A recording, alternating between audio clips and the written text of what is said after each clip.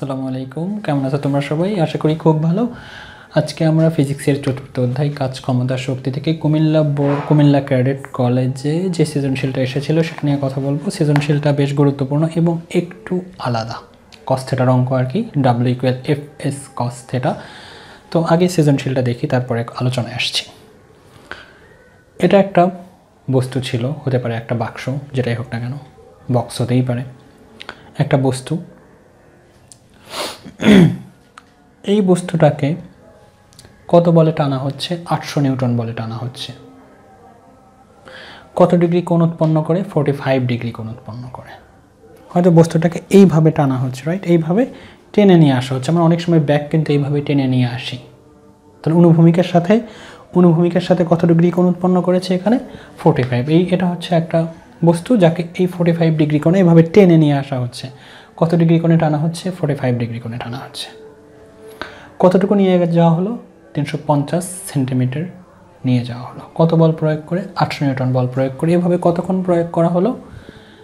30 second প্রয়োগ করা হলো। অর্থাৎ 30 সেকেন্ড যাবৎ বল প্রয়োগ করে বস্তুটা সরণ হয় 350 সেন্টিমিটার এবং ওই বস্তুটার ভর হচ্ছে 650 গ্রাম। প্রযুক্ত বল দ্বারা কৃত কাজ কত? কৃত কাজ বলো আর শক্তি বলো, দুটো আসলে সেম কথা, কারণ শক্তি ইকুয়াল কাজ। এই কথা কেন বলছি একটু পরেই বুঝবা। তো আসলে আমরা যখন ডাব্লিউ ইকুয়াল এফ এস লিখি, এটা আমি কাজ ক্ষমতা শক্তি অধ্যায়ের একদম প্রথম যে মূল বইয়ের যে টপিক রয়েছে, যে প্লেলিস্টে, যে এসএসসি ফিজিক্স নামে যে প্লেলিস্ট আছে, সেখানে গিয়ে দেখবা যে কাজ ক্ষমতা শক্তি কাজ পার্টে আমি অনেক আলোচনা করেছি যে আসলে কি সূত্রটা ডাব্লিউ ইকুয়াল এফ এস নাকি এফ এস কস থেটা, এবং এই থেটার মান যখন বাড়ে তখন কাজের মান বাড়ে নাকি কমে, ইচ অ্যান্ড এভরিথিং আমি আলোচনা করেছি। অনেকে আমাকে এই ভিডিওর জন্য রিকোয়েস্ট করেছে এবং আমি শিওর তারা আমার ওই ভিডিওগুলো দেখে আসেনি। আমি কাজের এই এফএস কস থেটা এই সূত্র নিয়ে অনেক আলোচনা করেছি আমি, এবং সেখানে আমি দেখিয়েছি যে যখন কোণের মান যত বাড়বে তখন কাজের মান তত কমবে। আসলে সূত্রটা আসলে ছিল এমন, W equal F S cos theta. F হচ্ছে বস্তুর উপরে কত বল প্রয়োগ করা হচ্ছে সেটা, এস হচ্ছে বস্তুর সরণ হচ্ছে কত সেটা, আর থেটা হচ্ছে কত ডিগ্রি কোণে টানা হচ্ছে। অনুভূমিকের সাথে কত ডিগ্রি কোণ, বলের সাথে সরণের কত ডিগ্রি কোণ। এখানে দেখো সরণ হচ্ছে এদিকে, বল প্রয়োগে এদিকে, তার মানে কি সরণের সাথে এখানে কত ডিগ্রি কোণ। থেটাটা আসলে কি, যেদিকে বল প্রয়োগ করা হচ্ছে আর যেদিকে সরণ হচ্ছে এইরকম, তো এদিকে বল প্রয়োগ করা হচ্ছে, এদিকে সরণ হচ্ছে, তার মানে এটাই সেই থেটা। ওই থেটা কত? 45। এবং আমি ওখানে দেখিয়েছি যে থেটার মান যত বাড়ে কাজের মান তত কমে। তাহলে ডাব্লিউ ইকুয়াল এফ এস কেন আমরা লিখছি? এটার কারণ হচ্ছে আমরা ধরে নিচ্ছি বস্তুটাকে যেদিকে বল প্রয়োগ করা হচ্ছে বস্তুটা সেদিকেই যাচ্ছে। বস্তুকে যেদিকে বল প্রয়োগ করছো বস্তু যদি সেদিকেই যায়, তাহলে এখানে উৎপন্ন কোণ কত হবে? 0 ডিগ্রি। তাহলে কস থেটা কত হবে? 0 হবে। কস জিরোর মান আসলে 1, তখন আসলে ডাব্লিউ ইকুয়াল এফ এস লেখা হয়। তার মানে ডাব্লিউ ইকুয়াল এফ এস দেখলে বোঝা যায় যে বস্তু যেদিকে যাচ্ছে সেদিকেই বল প্রয়োগ করা হচ্ছে। দ্যাট মিনস বল যেদিকে প্রয়োগ করা হচ্ছে বস্তু সেদিকে যাচ্ছে, কিন্তু এখানে ব্যাপারটা তেমন নয়। বল যেদিকে প্রয়োগ করা হচ্ছে বস্তু সেদিকে যায়নি, তার সাথে একটা কোণ উৎপন্ন করে যাচ্ছে। সেই কোণ কত? 45।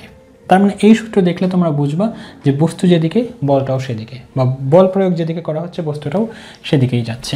তাহলে এখন খুব সিম্পল হয়ে গেল যে প্রযুক্ত বল দ্বারা কৃত কাজ কত। আমরা সিম্পল ইকুয়েশন লিখে ফেলবো, W equal F S cos theta. F কত বল প্রয়োগ করা হচ্ছে? 800 নিউটন লিখবা। এস কত? সরণ কত? 350 সেন্টিমিটার। সেন্টিমিটারকে মিটারে নিয়ে আসতে হবে, সুতরাং 100 দ্বারা ভাগ করতে হবে। কস 45। এই তো, এটাই তো অ্যান্সার, আর তো কিচ্ছু না। একক কী হবে? কাজের একক জুল দিয়ে দেবা। খুব সিম্পল একটা অঙ্ক। এখন এটা কত আসছে? এটার মান আসছে তোমাদের 1979 জুল। অর্থাৎ যখন থেটা 45 তখন কাজ কত? 1979.9 জুল। এখন ঘ নম্বরে বলেছে যদি একই বল এবং একই সময়, কি বললো?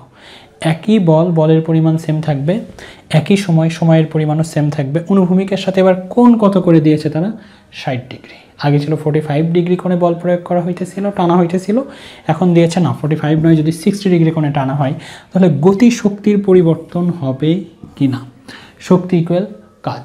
এই ডাব্লিউ ইকুয়াল এফ এস এই জায়গা থেকেই কিন্তু হাফ এমভি স্কোয়ার প্রুফ করা হয়। এটা আমি করিয়েওছি মূল বইয়ের টপিকে। তার মানে ডাব্লিউ ইকুয়াল আমি কি লিখতে পারি, ইকে লিখতেই পারি। তার মানে ডাব্লিউ এর মান বের করা অর্থাৎ এফ এস এর মান বের করা, ইকের মান বের করা সেম কথা, রাইট? তো তার মানে তুমি এভাবে লিখতেই পারো, ডাব্লিউ ইকুয়াল ইকে equal F S cos theta. F কত 800, এস কত সরণও সেম বলছে তারা, সরণ সেম, থিটা কত কস 60 ডিগ্রি। এবং এইবার দেখো কাজের মান কত হয়ে গেছে 1400 জুল। আমি এটাই বলেছিলাম যে থিটার মান যত বাড়বে কাজের মান তত কমবে। তাহলে গতিশক্তির পরিবর্তন হবে কি না? হ্যাঁ, গতিশক্তির পরিবর্তন হবে। এই ছিল মূলত আজকের টপিক। আমি আশা করি তোমরা বুঝতে পেরেছো। যদি বুঝতে না পারো অবশ্যই আমাকে জানিও। দেখা হবে পরবর্তী কোনো ভিডিওতে। ভালো থেকো সেই পর্যন্ত তোমরা সবাই। আসসালামু আলাইকুম।